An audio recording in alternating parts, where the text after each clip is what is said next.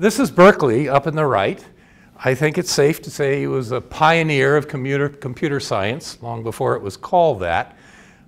He died back in '88, born early 20th century, and he was a co-founder of the ACM, one might say the primary co-founder of it. And that story's part of this story, so very much into the computer science. He wrote a book called Giant Brains, and that book in 1949 talked about what was then the first Boolean algebra-based computer based on a paper that had come from a master's thesis written by Claude Shannon. And that's the main story of this, is there's kind of a mythology that Shannon wrote this wonderful paper, everybody immediately adopted it, and they fundamentally changed computers from then on. It took about a decade for that to happen, and Berkeley was one of the main reasons it's happened. This is the machine I'll talk about. Berkeley was also a teacher and trying to spread the word on computers back in their early days, and this was arguably the first electronic game system that was affordable and sold, and also arguably the first laptop computer that people bought. This is 1955, keep in mind. And while that's viewed somewhat cynically by a lot of computer scientists who consider this a toy, I think there's a lot of evidence that it was more than that. So, on with the story. And the slides do tend to be kind of dense because my memory is not what it once was, and this helps me to cite at least some of the key facts when my memory doesn't remind me of it. Main point is he went to Harvard in the 1920s, and there he went to a class on symbolic logic taught by George Birkhoff, not Garrett, who's his son, and much more famous in recent times. But it was George who was the prover, along with Kenshin, of the ergodic theorem. So he was both involved in probability and in symbolic logic, which was an interesting combination. And he recommended that Berkeley read Boole's book, and Berkeley was blown away by it because he thought this was a mathematical theory of logic and hence could improve the way people thought about everything, not just mathematics, but politics and social studies and everything. He got his bachelor's in 1930, and he gave a graduation talk on modern methods of thinking, basically giving all of his enthusiastic predictions about how important this stuff would be if only everybody learned it. He wanted to be a pure mathematician. That was the life that seemed to be to him to be the perfect life. But it was 1930. So his parents warned him that they were in the Great Recession. He better get a job. So he went to work in the actuarial department of an insurance company instead and moved to New York City. Shannon's a little younger. He entered here in 1932, so you've probably heard a bit more about him than Edmund Berkeley. He also discovered George Boole in a classroom and graduated in '36 with degrees in EE and math. Shortly after that, Berkeley moved to Prudential Insurance, and if you know a little history of computer science, you know that the insurance industry was very important in its founding because they had all of these numbers to crunch to determine all of the statistics of millions, tens of millions of insurance policies. And it was costly to have people do all of that. So much of it was done by punch card machines. This, though, is before IBM takes over that industry. It moves in, provides Prudential's its computers, but it's about that time. And he kept on his college interest of looking into Boolean algebra because it seemed to him Boolean algebra ought to help design these punch card machines and make them smarter, able to do more stuff, not just compute the numbers, but to test policies for validity and to make decisions. So that was his long-term goal, which began in the mid-30s, verifying contract clauses. And you'll notice I have a lot of comments in red. That's on purpose. You'll hopefully cluster them in your mind as you go on, and you'll probably see the common thread, which is another one of the sub-stories of Berkeley. Part of his honeymoon was he went to the Soviet Union, spent a few months there with his wife, took classes at an English institute associated, I think, with the University of Moscow. And he also lived in the Knickerbocker Village in Manhattan. Anyone ever heard of that? All right, suffice it to say that this was a group of people with common interests, which were mostly on the left side of the political spectrum. And so if you lived there and participated, you started getting onto all kinds of lists that were kind of dangerous for your future. So this, you can see where this is leading. In 1936, he worked with Vannevar Bush on the differential, pardon me, we now have to switch he's. Shannon was at MIT and worked on the differential analyzer with Vannevar Bush and started to realize that his knowledge of Boolean algebra ought to help design machines which do numerical stuff. Now, this was purely an analog machine, so Boolean algebra wasn't really a big help at that, but he was also writing a master's thesis. And so in his master's thesis, which will get published in 1938, he pursues his interests of looking at Boolean algebra not to general computing, but specifically to relay and switching circuits that are useful in telephone networks. So I've got a couple of quotations here. The first one is kind of long, but I like it because it's from Martin Gardner. And I remember reading Martin Gardner in Scientific American for years and years and learning about puzzles and some about logic. And he also wrote books about symbolic logic, and he also wrote a lot of reviews. And this does a very nice job of relating Boolean algebra, propositional calculus, symbolic logic. They're not exactly the same thing, but they're essentially isomorphic, so they all relate to each other. And associating true and false values in logic with binary 0 and 1, which correspond to circuits, relays, or switches that are either open or shut. And showing that the Boolean algebra, the binary Boolean algebra, could be used to essentially design simple switching circuits and simple relay circuits. So that's a good description of what's in here. It's not about general computers, just about these specific applications. But another Gardner, not related, but another mathematician, as well as I think a psychologist, happened to make the comment that I've heard quoted lots, which is probably true. It was the most important MS thesis of the century. So the top paragraph you don't have to read. It's stuck in just to make the point that there were others working on similar ideas. Shannon wasn't the first, but he was certainly the first to get known, partially thanks to Berkeley. He was the first to publish in English. The others were Russians and Japanese who were working in these areas, and all of their work was independent. And certainly if you look at numbers of citations, Shannon is way beyond anybody else. So, and I think there's reason to give him the biggest dose of the credit for this paper. And I've already said the other comment. So this was the main point, which I've heard some speakers lauding Shannon just getting it wrong. Nothing much was done with his ideas during the 40s, not even at Bell Labs, not even by the people there building computer machines who knew about Shannon's work. It just wasn't taken seriously.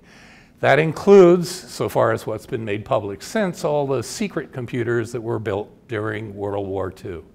Nobody really cited his paper, nobody really knew much about it.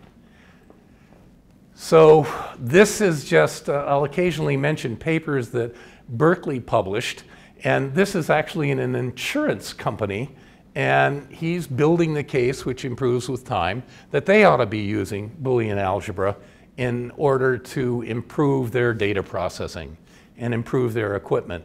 And he did get recognition for this at Prudential, so people were listening to him there. 1939 was the complex number calculator, which was one of the first big machines. It was developed by a mathematician named George, I'm not sure how to pronounce it, Stibitz. He followed that first machine, which dealt with complex numbers. You may have heard of the Bell Labs girl computers, who were all of the women who were trained to do rapidly numerical calculations. And essentially, this machine was used by them as an aid. When it wasn't something they could do simply they would type the problem into a teletype, the machine would solve it, it would print out in their teletype, and they would have it that way.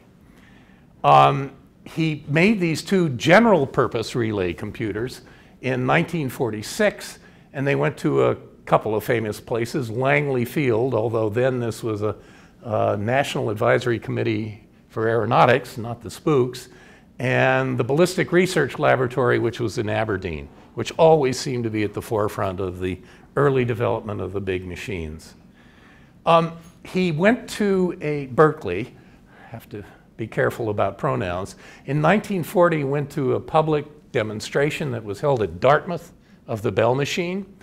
And it's sort of an accident that Norbert Wiener's name is in red. It was a quirk of the formatter I couldn't get rid of before I gave this talk. Although it does help remind me that Norbert Wiener plays a role in this talk later on where he doesn't appear where you might think he would. But this was to point out with big guns, John von Neumann and George Birkhoff of Harvard, and they basically gave the problems to somebody who sent them through the telephone lines, which the girl computers relayed into the computer, which produced the answer, which sent it back. So it was not exactly real time, but it was a demonstration of the speed for numerical operations. 1940 was also the year when Berkeley met Claude Shannon, and it was done by letter. The introduction was by a famous logician named Alonzo Church, who wrote lots of articles for the Journal of Symbolic Logic and wrote lots of reviews, including reviews of Shannon and Berkeley and other names that will crop up. So we'll see his name on occasion as we go along. 41, as you may know, Shannon joined Bell Labs, and lots of stuff happened. Berkeley continued the correspondence with him. Berkeley actually visited Bell Labs, and he saw the complex number machine, and he had the insight to realize that there was a lot going on with the Bell Labs relay machines and the Prudential insurance punch card machines and tabulators, and that he suspected that the Boolean algebra would be the right way to handle these kinds of machines. They didn't really know programming that much then, but he realized both for the design and for the implementation, Boolean algebra would probably help. Berkeley also took on a mission. You may or may not know that Lewis Carroll was interested, of Alice in Wonderland, was interested in symbolic logic, and he wrote a book to try and popularize it by giving all of the incidents in real life that it might help. Well, his book wasn't all that successful. Most people did not know about symbolic logic, so Berkeley decided he would kind of do indirectly that, but he would do it by popularizing Shannon's work. That is, he would take Shannon's paper for switching circuits and relay circuits and inform the computing and the general public about that paper and how useful it would probably be. So he took on a mission which would involve writing, lecturing, and developing actual machines for teaching. So he also invited Shannon and Stibitz to come to Prudential, and they did. And there was actually hope that those two might be involved in consulting to develop a relay machine that would do not just the number crunching, but also the validation and the decision processes needed for issuing lots of insurance policies. Unfortunately, the Prudential company decided not to proceed with that. I think basically because there was a change of management to somebody who was less sympathetic with putting in more research on untried computing methods. And eventually they decided to give it a try, but they did it by ordering a UNIVAC computer.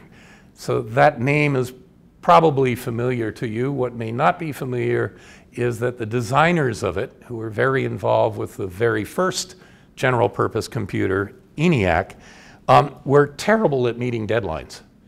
And they missed them repeatedly. So Prudential eventually went to IBM and another punch card machine. Okay, Berkeley writes another memorandum. He was doing this constantly. In 42, he joined the Naval Reserve. And 43, 45 was the Geniac machine. And I never remembered their names, so I have to always look at I'm not even sure how it's pronounced, Mokley or Moshley, if any of the computer scientists, Mockley, thank you, and Eckert. And Geniac was a secret war project which became extremely, well, as a working big computer, it was extremely important.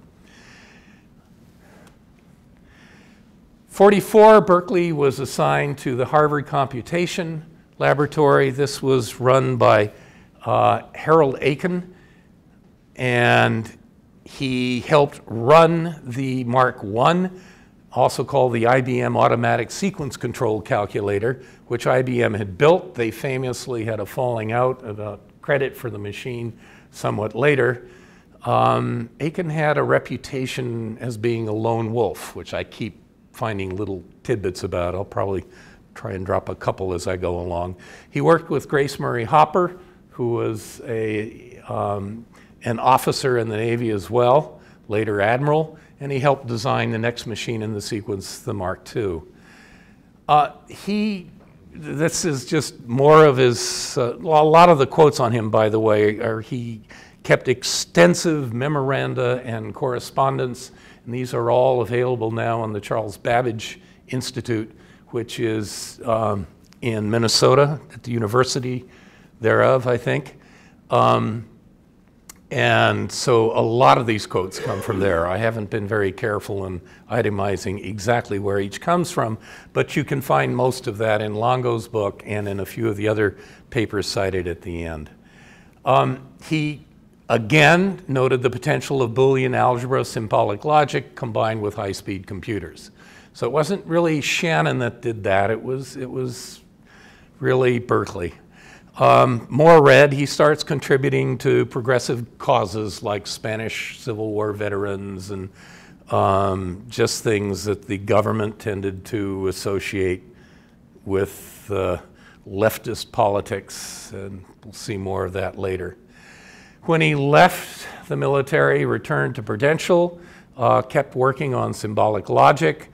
He was very prominent in promoting open research in computing machinery, because the tendency in the beginning of the Cold War and the post-war time was to classify more things, to keep it more secret, if anything, to discourage open research on computing.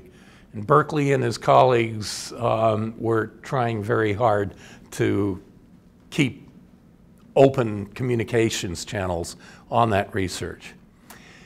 During 1946, a couple of intrepid Harvard undergraduates were suffering under all of the work solving truth tables in their symbolic logic class.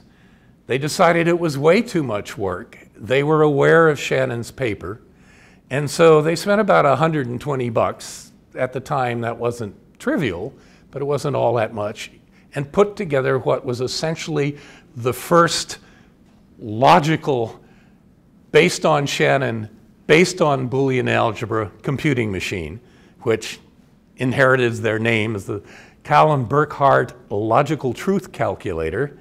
It had no numerical capabilities. it was able to handle pretty serious logical problems, up to many more terms than earlier efforts were able to handle. That's a picture of it. It had relays on the underside, and you can see these kind of rotating disks that make connections. You may remember there were rotating disks on the Geniac machine I showed on my first slide, as we'll get back to. But it was fairly complicated, but not too expensive. And I love Gardner's quote on it, that this was great historic interest, marked a major turning point in the development of logic machines, but so far no one has been able to find the slightest practical use of it, which is unfair because they had found great use in solving their homework problems. And so it had some application, but it was mainly the first computer anybody knows of that was designed based on Shannon's thesis. And it's it's a decade later. Okay, 1947, the first symposium on big computing machines was held at Harvard, and it had quite a big attendance. And this publication of it, I just show a front page and then I'll quote from a little bit, was actually published by an organization called the Committee on Mathematical Tables and Other Aids to Computation, not an actual professional organization. This was essentially an advisory committee to the US government. And they published a journal. They would be one of the ones, along with the AIEE and IRE, the two IEEE ancestors, to complain bitterly when Berkeley proposed a magazine on computing machines, claiming they already had that territory. There was no need for somebody else to come in and publish it. And I guess the amusing thing is their journal with that name is now an ACM publication. So it was eventually bought out by the organization whose existence they tried to prevent. This, I'm not sure how readable it is, but it's got names like Aiken in it. This I love. It's the work of Charles Babbage by R.H. Babbage, who is his descendant, who the organizers of the conference found, I think it was a postmaster or something in Canada. And so he came and talked about his ancestor. Let's see if I can spot, Brillouin, J. Forrester from MIT, who I think is credited for the development of storage. And those are the names that are, Richard Courant, very famous mathematician. The name that is not there is Norbert Wiener, which is what I was trying to remind myself with in covering in the coloring earlier. And he was supposed to come, and he had an interest in this, but he decided to withdraw at the last minute as a protest against the use of computing machinery for killing people in World War II. He felt very strongly that machines should not be used for that. And as I was reminded today, he's not exactly clear on the moral responsibility issue when you think of his contributions to signal processing and fire control. But by this time, he was pretty much an anti-war activist and felt very strongly that the computing machinery industry was being taken over by the government and big industries who probably wouldn't use it properly. So as we'll see, this is a man after Berkeley's own heart. I like the list of participants. The only one I put in blue were Berkeley and Shannon, because they actually met when they were there. But Aiken was there, the son, Berkhoff, was there, Courant, Eckert, whose name we've just seen, J. Forrester, Hamming, so known to information theorists, Grace Hopper again, Householder, whose name you may know from Householder Transformation, Moakley and Harry Nyquist, another famous guy in our field. Oliver wrote the classic paper with Shannon on PCM. Back, I think it's probably 40s, probably not all the way back to the 30s. I was surprised to find Julius Stratton there. He was president at MIT during my 6 years there. And I hadn't realized that he had been active in this stuff. And then, of course, Turing. It's interesting that he came over for that. Scientific American, in the same year, had Simon. Simon was the fruition of Berkeley's project to build a small computer that could be in a home. And he wrote a lot of papers in the popular science magazines and radio magazines talking about it. And I think it probably cost something like $200 at that time. And it wasn't a very serious computer, but nonetheless, it was an electronic computer. And this is the date that it was published, but it's this date, 1947, when the project actually starts. So I have to track my double dating just because the picture belongs in this context. Okay, Berkeley co-founds the ACM. This had actually, well, it had been proposed that the computer machinery people, computer science wasn't really a phrase yet, get together to make a professional organization. And this time red is good. It just, not too many colors show up well on slides. And a founding goal was to encourage and protect communication amongst the people doing all the research. It should be open, everybody should know about it. Berkeley was definitely an idealist when it comes to research that may be of interest to the military and for industry. And the story about the opposition I've already mentioned, but I love von Neumann's quote. I think we've all felt about the same thing when there has been too great a proliferation of professional organizations. It started off as the Eastern Association for Computing Machinery, and they dropped the Eastern the second year. First meeting in 47 was 78 people, and the next meeting was 300. So it grew really rapidly. And if you look at some of the lists of these attendants, it's a who's who of the early days of big and functional computers. 48, Berkeley left Prudential, formed his own company, essentially for consulting and teaching and publishing, and it lists his favorite stuff. And now what I've been leading forward to. This is stuff I think Bernadette was the first to dig up by using the Freedom of Information Act. Everybody had suspected this stuff, but you all know, or at least all properly educated people will know about the House Un-American Activities Committee and Joe McCarthy and all the damage that it did. What you may not know is that about the same time, the military had its own committees where everything was private. You could not tell the newspapers about it. You were not told who was accusing you. You did not get to see any evidence about you. You did have to fill out a variety of forms which included specific things like whom do you suspect of being a communist sympathizer? And they basically, eventually, more detail later, hounded Berkeley out of the US Naval Reserve in spite of his good service. And the letters they sent him were mostly based on the stuff that I've itemized in red before. And we'll summarize some of it again when we get to it. But his visiting the Soviet Union explicitly, living in the Knickerbocker, and then also his attempts to promote openness in research on computers. So this doesn't really explode yet. And as I mentioned, most of the history of this stuff comes out of Longo's book. Alrighty, he continued talking about symbolic logic and large-scale computing.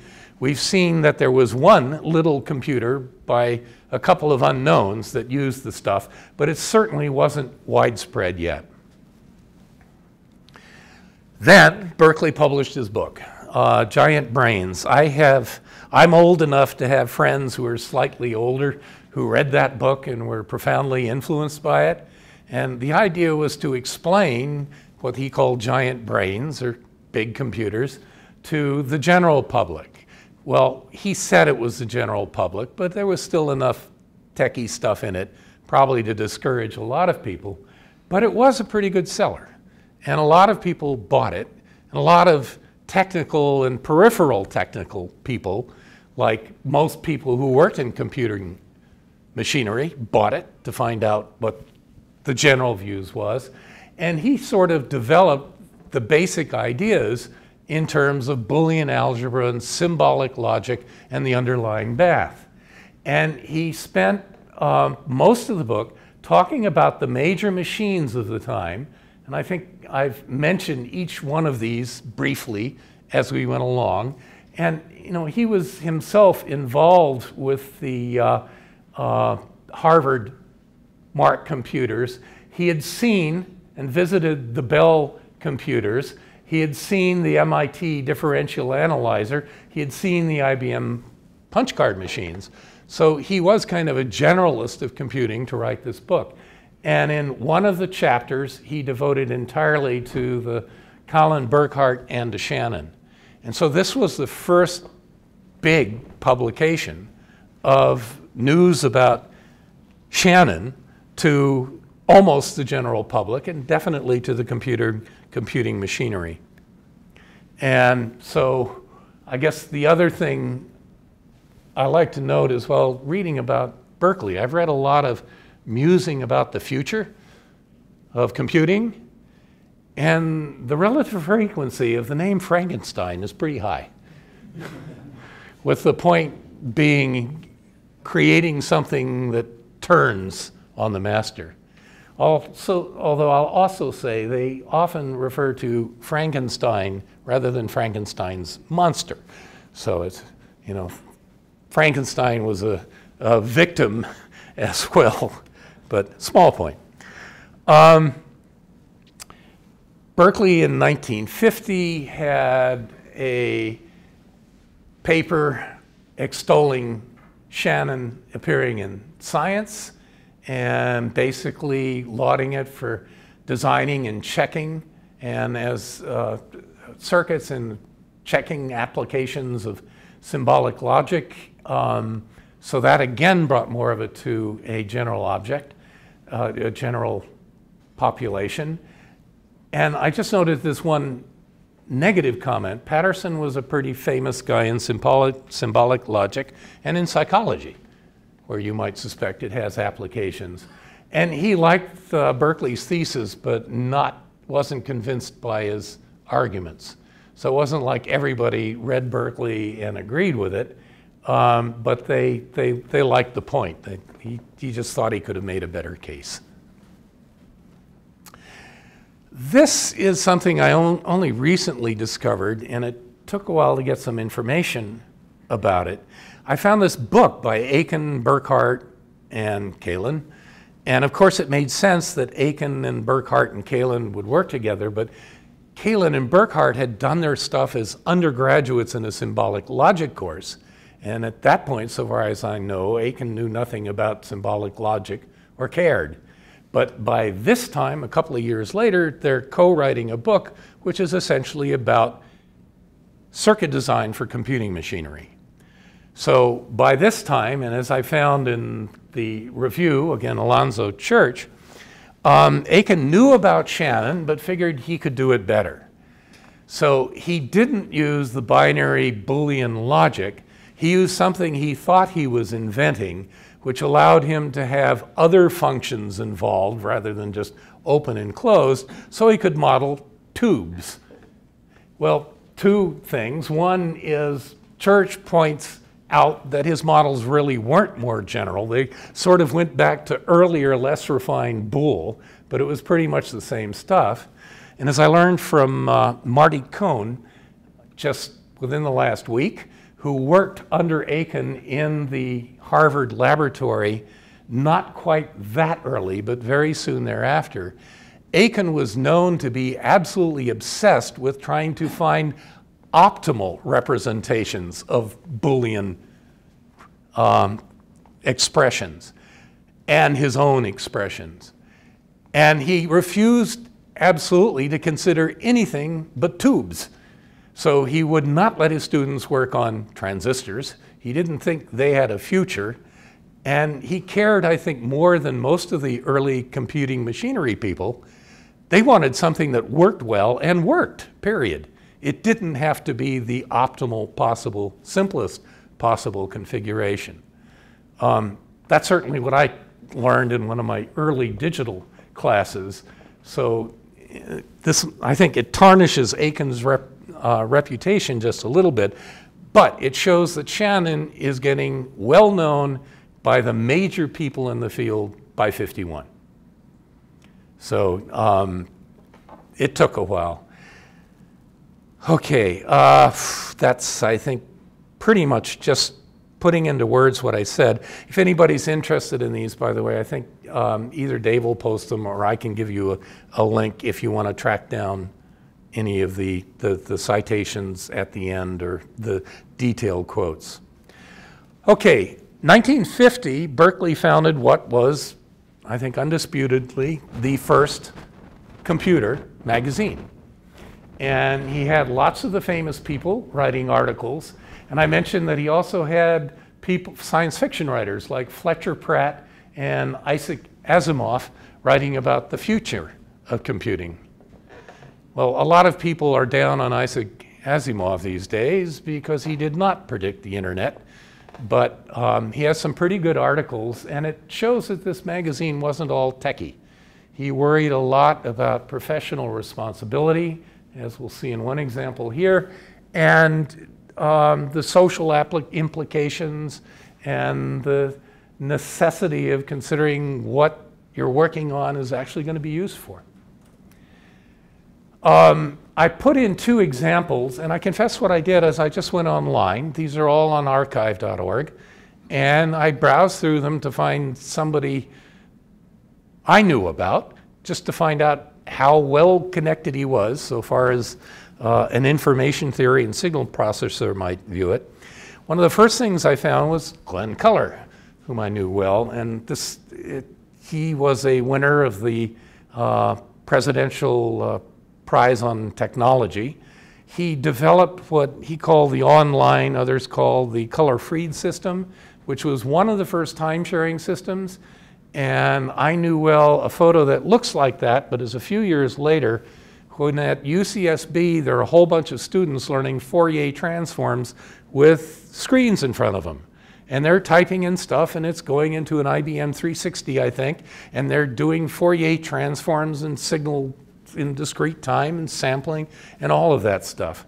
And Culler developed that along with a lot of the early ideas in the ARPANET. And you may not remember that I think one of the first 3 nodes of the ARPANET was UCSB.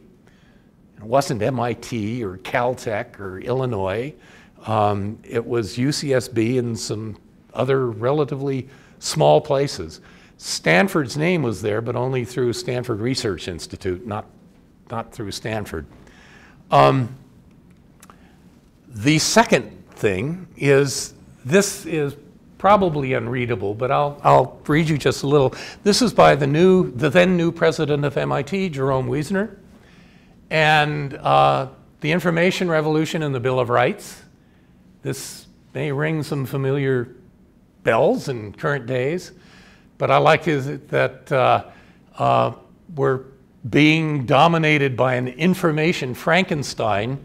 And I will read these quotes since you probably can't.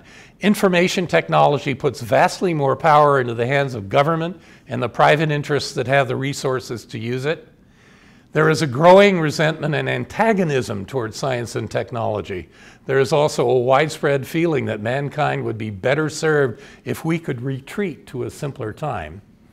Now, this is, I think, 1971 or something.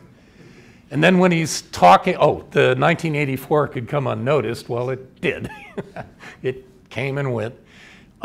He's describing the surveillance, and here, this was what the Army was doing when it selected anti-war organizers, speakers, and demonstrators for particular attention, because Berkeley got wrapped up in that, and he's editing this magazine. So it's pretty clear why he he picked Wiesner.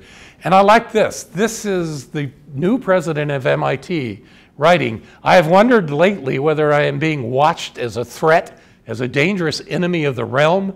How do I know if I am under continuous surveillance? The answer is, I don't know. I doubt that anyone is aware of the full extent of the surveillance and information collection activities that go on in this nation." And we've had a few contributions to that knowledge fairly recently, but that shows the breadth of the stuff that Berkeley was interested in. Okay, 1954. Berkeley starts talking with Claude Shannon about the possibility of making small computers. And he had actually been thinking about them and had done some work with Hegelbarger to develop something like a digital signal processing lab for MIT. But he actually started consulting for Berkeley. And to just get ahead of myself a little bit, when I gave a 5-minute version of this talk at the unveiling of the Gaylord Shannon statue, I mentioned Berkeley's name and Geniac, which I'm about to talk about. She lit up like a Christmas tree.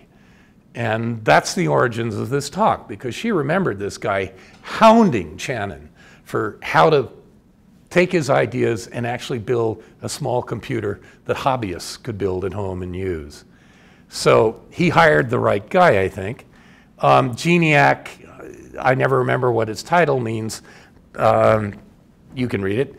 But most people figured it was just to combine genius and ENIAC.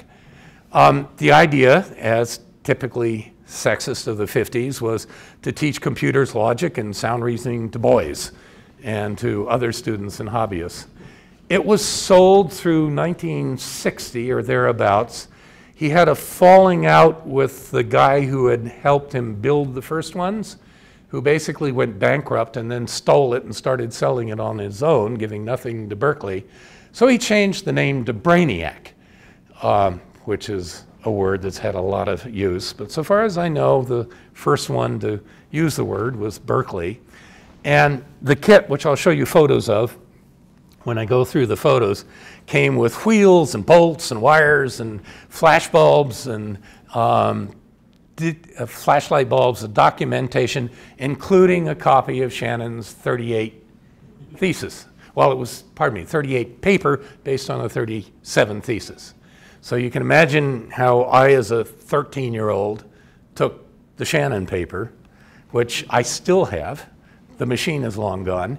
And that is also the year when Berkeley got the word from Naval Security that he had lots of suspicious security problems, and he was demanded to fill out forms and to show up without benefit of a lawyer and without telling anybody that this was all happening. So he went before the Navy Security Board hearings in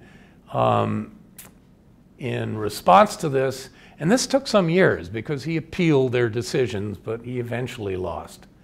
He also became active in the Committee for a Sane Nuclear Policy.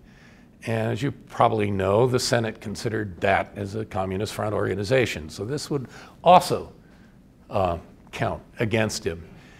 He was getting success in his publishing areas.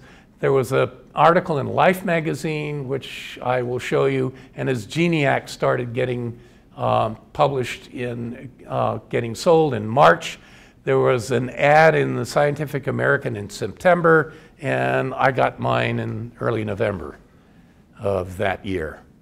And I still remember it. Longo is thinking of trying to put together a book of people who actually had these as kids and then became techies of some kind. So if you ever meet anybody like that, have them get in touch with me. I noted Marty Hellman got one. He was less impressed by it than I was, but he probably could have done it on his own. He was a little bit disappointed, and it's not a miraculous machine, but it was pretty cool. Okay, the life, some of the articles. This was the Life magazine one, and this is Berkeley. He was big on small robots as well as computing machinery.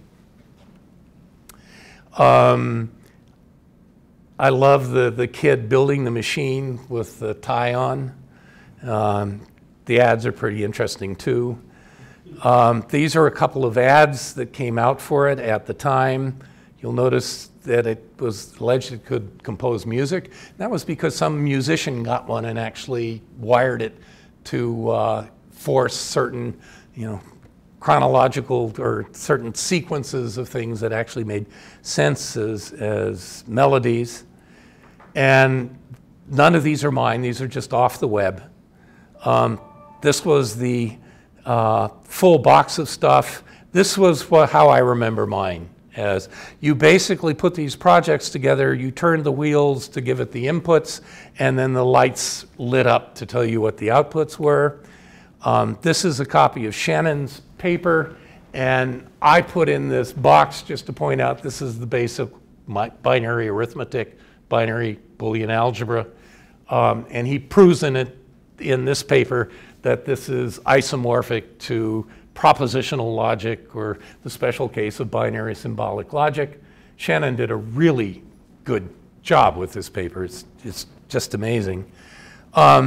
This is a page out of the beginner's manual, and I've just underlined the fact part of it's to teach you Boolean algebra.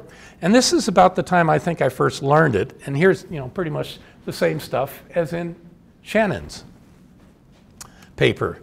The contents, about a third of these projects were contributed by Shannon. I mean, this is fact. This is all known in which ones. Some of them were just silly. There was one for a machine to tell the difference of a female and a male by asking, do you prefer fishing and hunting or buying dresses? So it was not a big surprise at the time. But there were some pretty nifty things in it. The one I remember best was a machine to play NIM. Now this was before NIM was really well known. And I like that, I guess, because I learned about it first here. Then Martin Gardner had a Scientific American article on it a couple of years later. And then last year at Marienbad came out. And a big deal was that this guy's wife is being stolen by this guy. And throughout the movie, while there's all of this competition and interaction, they're playing NIM. And the husband who's losing his wife always wins. So everybody, including the reviewers, are asking how he can do that. Well, just go read Gardner or read Berkeley, and it was all laid out. This, just a personal application, that was my HO model train, which had sensors in it, and thanks to Boolean algebra, was able to run 2 trains on it and keep the switches going correctly so they never crashed into each other. So there was a practical application. And here, just to mention, DC Comics came out with a Brainiac character on the left. Berkeley, with tongue-in-cheek, sued. And DC backed off, changed the story a little bit, and down in the footnote is Brainiac is also a trademark registered by Berkeley Enterprises Incorporated, manufacturers of the famous Brainiac computer kit. And that was one of those rare cases where copyright issues get settled amicably. Berkeley worked with the ACM to get a socially aware committee going, and about that time he starts getting accused of communist sympathies. Gardner's book, Logical Machines and Diagram, talks about Shannon and Berkeley and lots of other machines, but I don't think any of them were as neat as Geniac. And he does give Geniac a nod at actually being able to be a simple syllogism machine, not just a toy. So it got some flack. Just, again, back to personal, in '59, I audited a class in San Diego State College, and digital computers, then full of binary, full of Boolean. Their textbook was by Richards, who is a famous IBM computer scientist, and right up at the start is Boolean algebra applied to computer components. So certainly by this time, it's well established. I also did a science fair project in 1960, which just had diodes showing basically and or operations, and I think one transistor to do a not. And that was, I think that was a pretty common project in high school science fairs of the time. I also like to note that not only is Boolean algebra just binary numbers in the binary number system, it's also if you have a collection of classes or sets and two operations,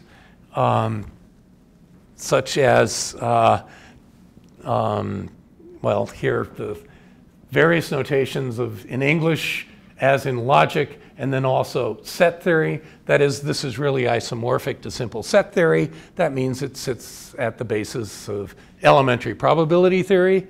Can't do real probability theory because you don't have sigma fields in this. But Boolean algebra was just the right thing, and not just for binary stuff like computing. Okay, the Senate denounces Sane and hence also Berkeley. Berkeley was invited to the 25th anniversary of the ACM, and he gave a talk that just fried all of those who had worked during the Vietnam War on computing machines to kill people. So all of the military and most of the government representatives, including his friend, Grace Hopper, walked out on him. So he ended up pretty much an outcast. Just a couple of my favorite photos. This is Claude Shannon and Dave Forney, and that's Tom Cover, Ted Kadota, Fred Jelinek. And the setting is in Ashkelon, Israel, and that was my wedding reception. My wife and I had been married in secret, and two people, including Lee Davison, knew about it, so they threw a surprise party.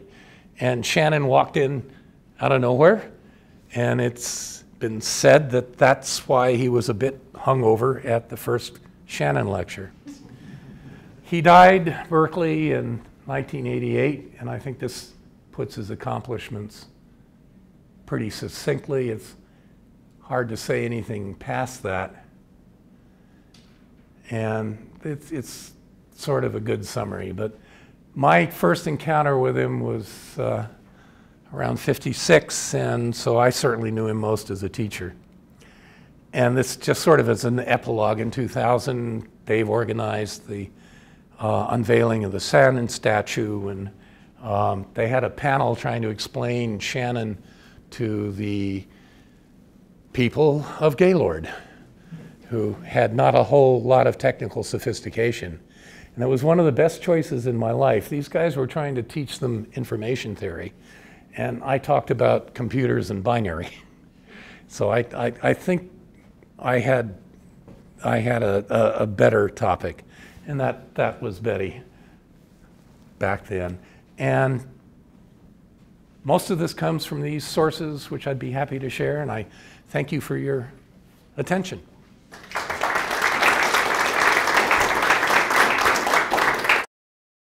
Now we are going into the first session. We have two invited keynote talks.